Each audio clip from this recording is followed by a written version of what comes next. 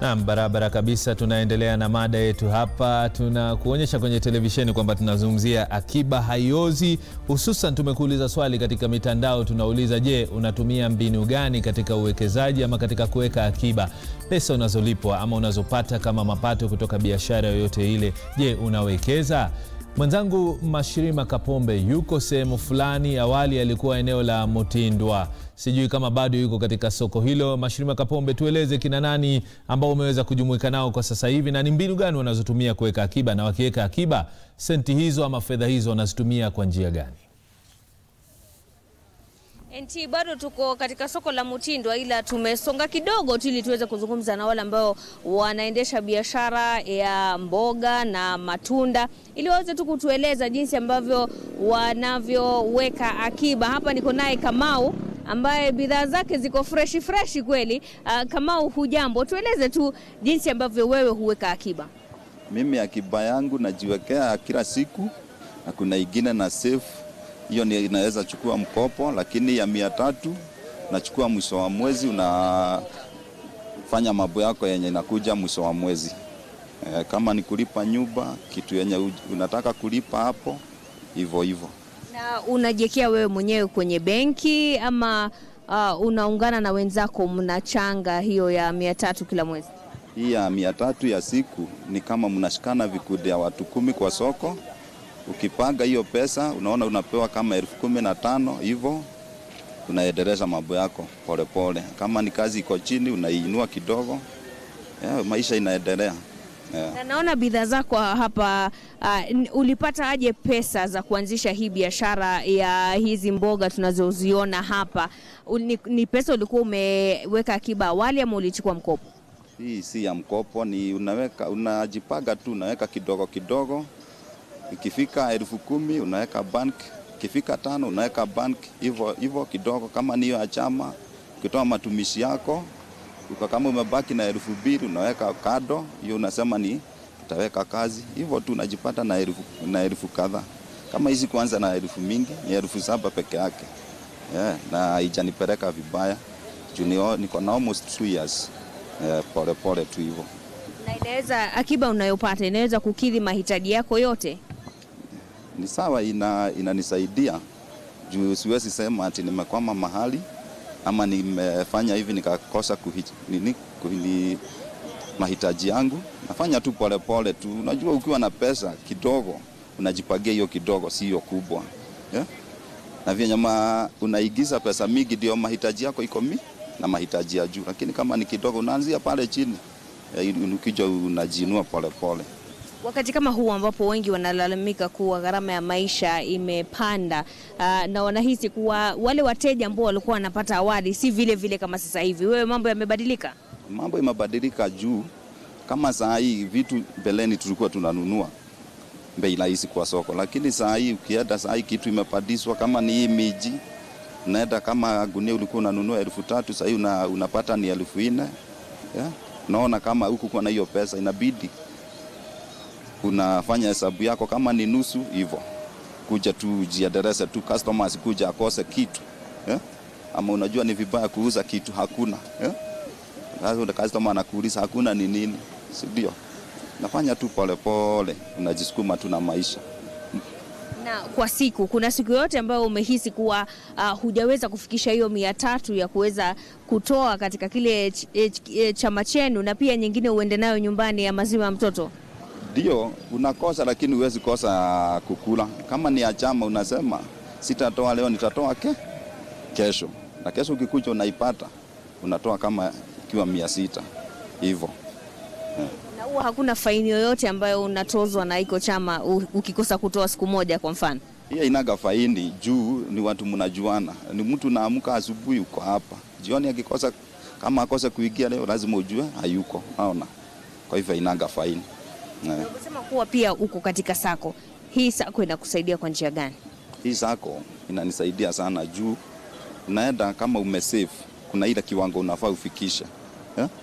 Kama yenye tuko nayo, ukiwa na marafiki kadhaa au ndio wanakushainia loan. Hiyo loan yenyewe kuna vyenye unalipa. Kwa hivyo mimi nikikosa kulipa, wewe utakuja utakosa loan. huwezi chukua kabla sijamaliza, itabidi munilipia ndio mpewe loan hivyo. Na kwa wananchi wengine ambao wanahisi kuwa muda kama wa sasa inakuwa vigumu kuweka akiba, unaweza kuambia nini? Saa hii kama mimi nasemanga, kazi bila akiba hiyo si kazi. Jujui kia kesho venye itakuwa. Junaweza amuka upate hata saa hii nipigiwe simu kwa nyumba niambiwe mtoto asikii vizuri. Ile pesa ya kazi ndio nitatoa. Lakini kama ulikuwa umejiwekea akiba, utatoa hiyo ya kazi isimame tu venye iko. Na ndivyo unaona watu wengi hawaendelei juu watu anaogopa ati nitaweka pesa pale ninyang'anywe, unaona. Na hii Nairobi na hii maisha ni kurisk. Unaweka hivi achukue aende nayo ama akupe hivyo. Sasa hivi majuzi kuna wale ambao walibomolewa vibanda vyao. Wewe wakati ambapo unaendeleza biashara yako, kuna ile akiba umeweka kuwa iwapo kutatokea na dharura kama hiyo upate kibanda chako kimevunjwa, utaweza kwenda kuanza tena mahali kwingine? Ndio, huwezi kosa juu unaona kama hapa si kwetu, ni kuamuka tu, hata sisi ni kupata tulipata na kuna wenye walikuwa. Kwa hivyo hata wewe unakaaga ukijua si yuko hapa nikae ama maisha, kunaweza kuja kitu ama kufanyike kitu nitoke niende mahali pengine. Asante sana. Huyo ni Kamau NT akiwa anatueleza tu jinsi yeye anavyoweka akiba. Nataka tu kuvuka barabara kidogo ili niweze kuzungumza na mama mwingine ambaye anasema yeye biashara yake ameanza tu hivi majuzi, ana kama siku 3 hivi. Ndo huyu hapa. Mami, sogea kidogo karibu na biashara yako tu. Habari ya leo, tuambie jina lako alafu tuambie biashara yako umeanza lini? Mimi naitwa Beatrice Kendi. Hii biashara yako ya kuuza mayai na smoky ulianza lini? Nilianza niko na 3 days. Ndio nilianza. Pesa ya kuanzisha ulitoa wapi? Nilipewa na mzee. Haukuwa na akiba yako, ulikuwa umeweka mahali? Nilikuwa niko na kidogo na akaniongezea kidogo. Ulikuwa unawekaje hizi pesa ukiwa na malengo kuwa utakuja ufungue biashara siku moja? Nilikuwa nimeingia kwa chama. Chama ambacho mko mnatoa pesa kwa muda gani, shilingi ngapi? Every Sunday 1,000. Na tulikuwa watu 10. Nini na nini? Hebu tueleze tu zile vitu ambazo uliona ndio za muhimu zaidi kuanza nazo biashara yako. Nikanunua tulol, then nikaanza na mayai, smoky. Hivyo ndio nikakuja nikaanzia. Hapa katika soko la Mutindwa tunaarifiwa kuwa kuna chama. Wewe mwenyewe ushajiunga na iko chama, unajua kama iko chama kiko? Sijajua. Lakini una lengo la kuungana na hii? Nikisikia na niko nayo naweza ingia. Asante sana mami. Tuzungumze na mwingine hapa ambaye ndiye mshirikishi katika soko hili la Mutindwa. Anza kwa kutuambia jina lako kamili, alafu tuambie tu ile akiba unayoweka imeweza kukusaidia kivipi? Okay, kwa majina naitwa Raban Maiba ama coordinator Mutindwa Market. Niliingia hapa 1991 mpaka saa hii. Sema kwa upande wa kazi ambayo nafanya iko na conservation na environment Makadasa County, entire Nairobi County. Sema group yetu inajiita New Mutindwa Nazareth Tree Planting Self Help Group. Hiyo group yetu imeweza imetusaidia sana kama members. Ya kuwa tukiwa hapa tu Mutindwa tulianza na upanzi wa miti, garbage collection, no maji, upanzi wa miti, garbage collection na show.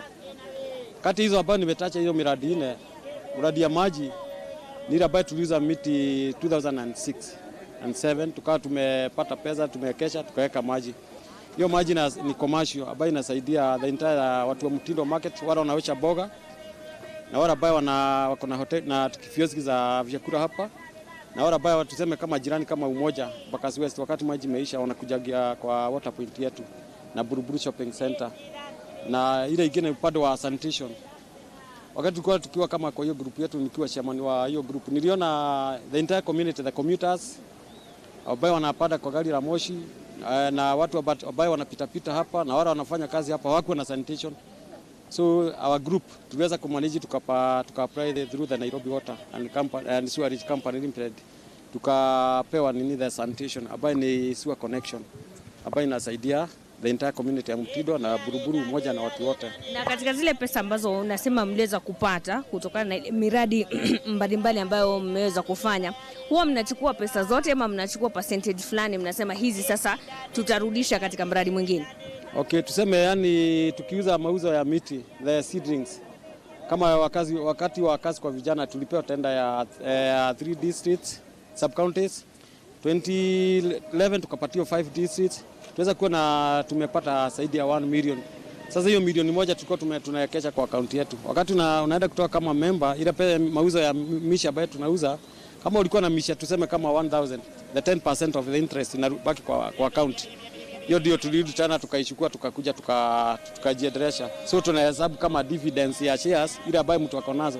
Kama sasa mimi niko na dividends mingi over 600,000 ambayo inakalia kwa project ya New Mtindwa. Na mko wanachama wangapi? Tuko 18.